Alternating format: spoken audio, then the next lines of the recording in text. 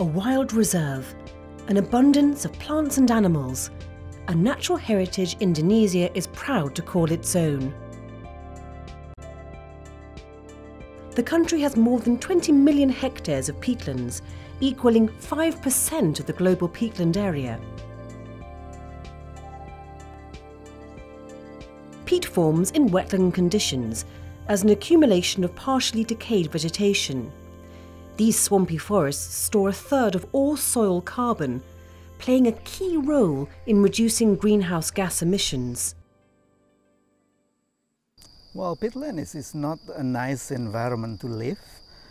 It's not only neglected, but it's politically and management-wise is considered as wasteland or marginal land. So that's why from the environmental point of view, it has been undervalued. And now when people are talking about carbon stock, climate change, we suddenly stricken that this is a huge asset. Thanks to renewed attention, awareness is on the rise about forests' carbon storing capacity and its potential to slow global warming through a global scheme called the REDD+, or Reducing Emissions from Deforestation and Forest Degradation. But it's an uphill battle against deforestation, driven by growing demands for energy and food. As one of the world's biggest emitters, mainly from deforestation, Indonesia realizes it's time to take action. We in Indonesia will voluntarily reduce our greenhouse gas emission by 26% from business as usual levels by 2020. In this regard, although our peat swamp forests are the largest in the world, they have suffered degradations that has greatly diminished their capacity to reduce CO2 emission. Restoration is therefore very essential. The President set up a special agency called the REDD+ Task Force and issued a 2-year moratorium on new licenses on primary forests and peatlands. This strengthens 2 previous regulations banning development on peatlands of more than 3 meters deep. The moratorium itself provides the momentum for the improvement in the forest governance. Actually, we set up a new way of collaboration that could enable us to come to that end.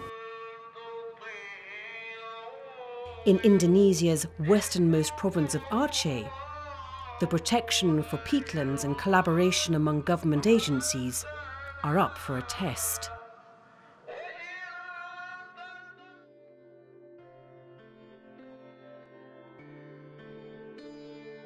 Reports came from the field of deliberate and systematic attempts at land clearance using fires in Rawatripa, 62,000 hectares of peatland in Aceh.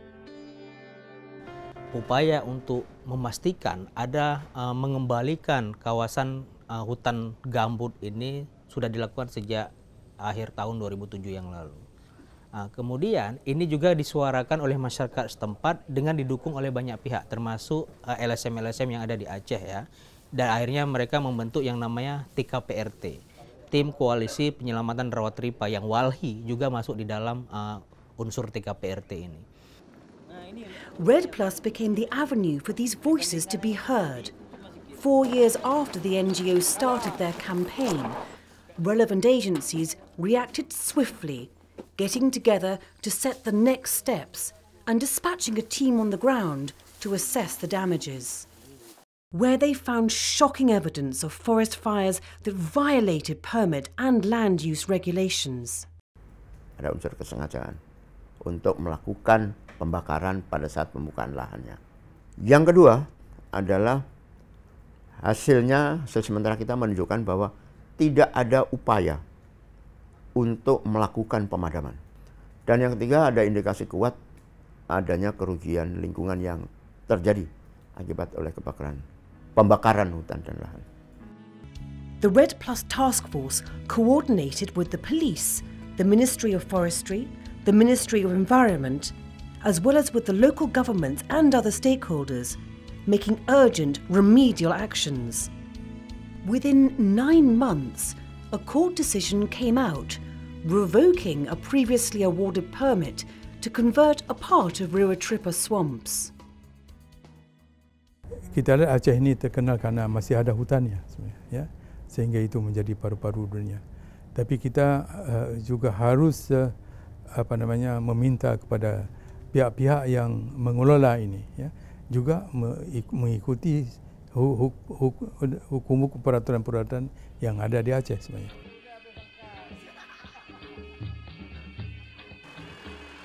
In Ruatripa, local residents complain of how life has changed for the worst, caused by damages from the peatland destruction. Kehilangan kami selama hutan gambut ini nggak ada lagi, itulah kehilangan ikan lele yang nggak ada lagi, air bersih sudah payah, rotan nggak ada lagi, madu nggak ada lagi. It's not just human lives that are affected. The NGO Walhi reports that up to 100 orangutans died as a result of land clearing activities in Ruatripa. Now, only around 200 orangutans remain.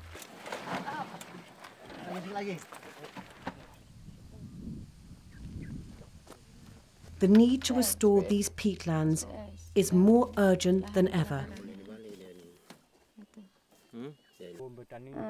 Kalau ini Pak kan ini kan lahan negara ya gitu.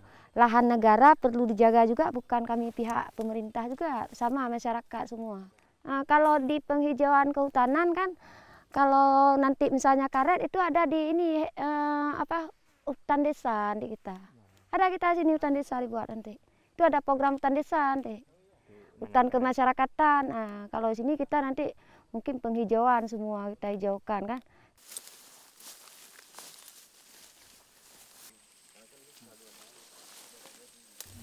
Ya itu tadi ini dipublikasikan ini salah satu atau ini menjadi satu contoh kasus ya.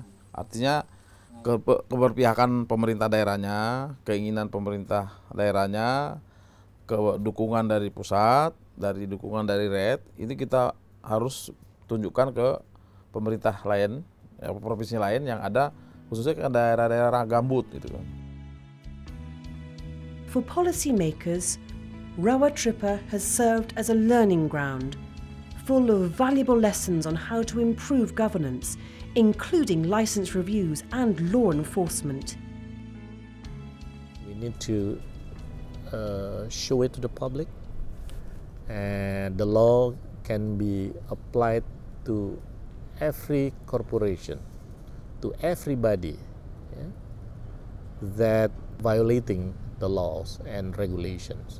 We need to ensure there is also strong deterrent effect, yeah, because by using the proper tools of law enforcement, then the law can send the signal of deterrent message, deterrent effect.